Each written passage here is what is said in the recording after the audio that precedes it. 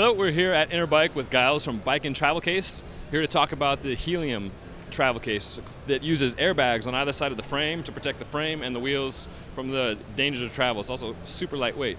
So, Giles, tell us how the system works, how you put the bike in and how the air protects the bike. It's really, really simple. Obviously, the case comes extremely compact. Obviously, it opens up 360 degrees. So obviously, the first step is obviously you can take the wheels, put them in the case. The great thing about this case, obviously, you can use 2 sets of wheels.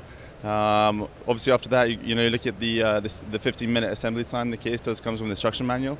You can obviously take off the handlebars, take off the rear derailleur, and obviously the bike just fits in the case using the front mount and obviously the rear mount. Everything's protected in the case. Obviously, you have the protection on the front fork and on the stem. Once you're assembled, you're good to go. Obviously, close out the portions, close out the case, and that's where you obviously inflate the airbag. The great advantage of the system is obviously, once you actually inflate the airbags, it avoids the aerospace in the actual case, and obviously you step up the front and you're good to go. 4 wheels on the case, and total weight is? Without the bike, you're looking at about 9 kilograms, 20 pounds of the product.